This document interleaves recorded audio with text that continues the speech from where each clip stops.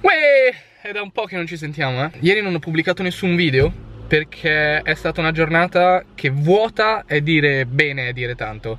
È stata molto peggio che vuota. L'unica cosa che ho ripreso in tutta la giornata è stata questa. Sono le 16:55 e ancora non ho filmato niente oggi, semplicemente perché non ho ancora fatto niente. È stato un sabato parecchio vuoto, dovevamo andare a filmare per Relative, ma ovviamente la fortuna che ci contraddistingue ha colpito ancora e piove da ieri sera, quindi non siamo riusciti ad andare a filmare, per cui tutta la mia giornata diciamo è crollata perché dovevo fare quello e non lo dovevo più fare, quindi non sapevo che cazzo fare. Mi sono messo un po' a studiare e a nerdare ed è quello che sto facendo adesso. Non è domenica, ma facciamo finta che lo sia.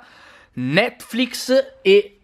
adesso non si vede. Osvego, come quando ero piccolo, che li mangiavo sempre, tocciati nel tè. Questa sì che è vita. Disculpe madre por mi vida loca. Ci sono ragazzi della mia età che sono sempre fuori a socializzare, chi vive avventure, chi gira il mondo. Ma perché fare fatica e fare tutte queste cose quando puoi viverle allo stesso modo nelle serie televisive? Ci sono loro che lo fanno al posto nostro, perché dobbiamo farlo noi? Come camperebbero i poveretti che lavorano nel mondo della televisione e del cinema? Se non ci fosse nessuno a guardare queste cose, io lo faccio per loro, eh.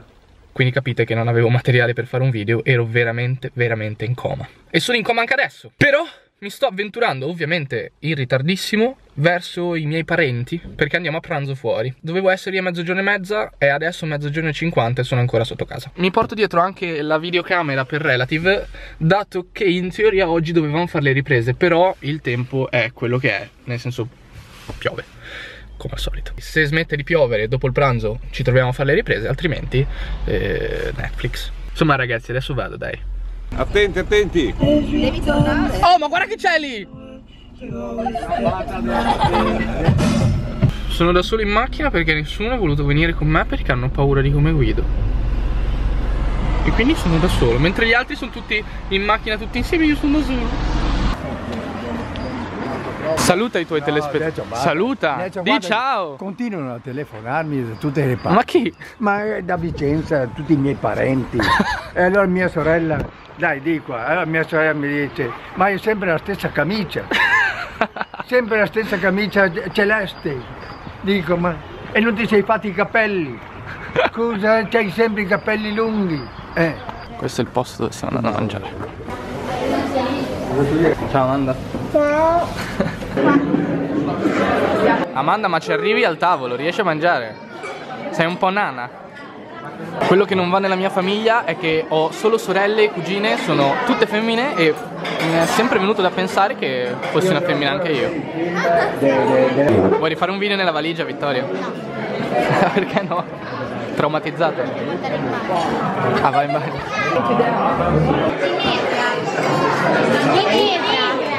Parla forte. Ginevra. Ah, Ginevra,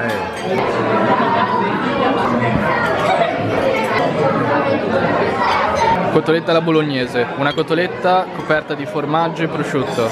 Top! Cosa hai preso? Il piatto del nonno.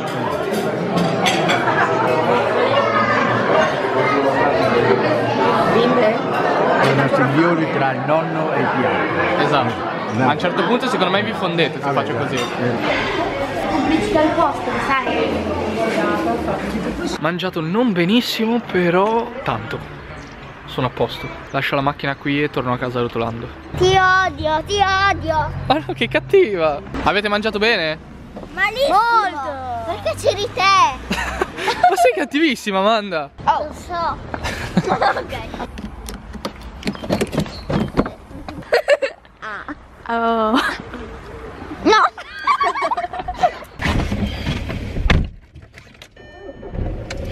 Anche a sto giro nessuno è voluto salire in macchina con me.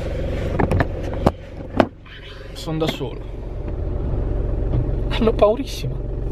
Niente ragazzi, continua a piovere inesorabilmente. Io sono appena venuto via da casa dei miei zii, dove ho preso un tè insieme a tutti gli altri familiari. E sto tornando a casa sotto l'acqua. Sta piovendo sulla mia faccia e sta piovendo anche sulla faccia della telecamera, quindi sulla vostra faccia di conseguenza. Riprese di Relative rimandate a speriamo domani. Metto via la telecamera ora, se no l'acqua la uccide. Non so se vedete, ma ho gli occhiali pieni di goccioline. Ogni volta che piove è sempre una rottura di palle. Dovrebbero inventare dei tergicristallo per gli occhiali che Belli asciughino perché non vedo un cazzo ogni volta che vabbè, ma ragazzi, cioè, non voglio uscire dalla macchina! Quanto sta piovendo! Non voglio uscire!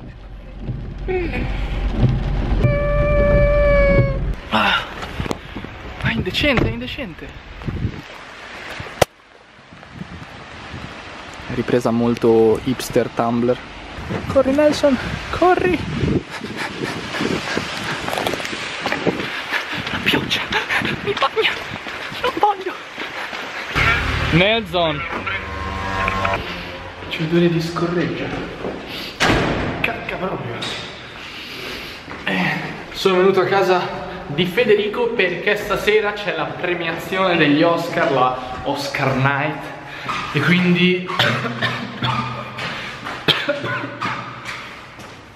dato che lui ha Sky, vengo a scroccare una cena e Sky. Il problema è che essendo dall'America fa orari assurdi, tipo inizia alle 9, poi all'1 e andrà avanti tutta la notte. Probabilmente guardiamo la sigla iniziale e poi andiamo a letto, però che fatica. Però ci proviamo. La speranza è l'ultima a morire. Deve vincere Leo. Leonardo DiCaprio deve vincere. Allora, Chicco, guardi Rick e Morty. Guarda, cazzo, me li sono divorati. Ho quasi puttana finito la seconda stagione, sto male. È troppo bello. Sei imbarazzante. Figata. Sì, Nels, un regalo per te. Grazie.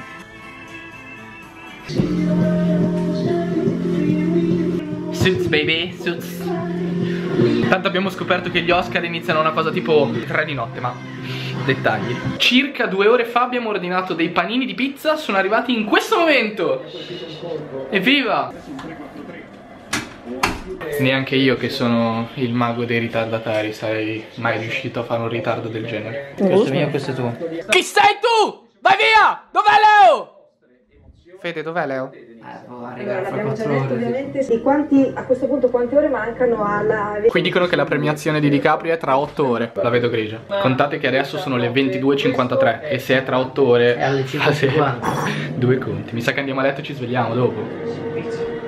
Mi sa che è l'unica. È tempo di iniziare a montare questo video perché se spero di guardare gli Oscar e dopo montare vuol dire che non dormo stanotte. Per cui ci vediamo domani mattina dove parleremo della serata degli Oscar, se riuscirò a guardarla tutta, cosa che non credo. Riassunto. Ciao! Taking up some space. I see Carter Burwell, who wrote the score from Carol. Lots of people are suddenly showing up all at once, and we will talk to as many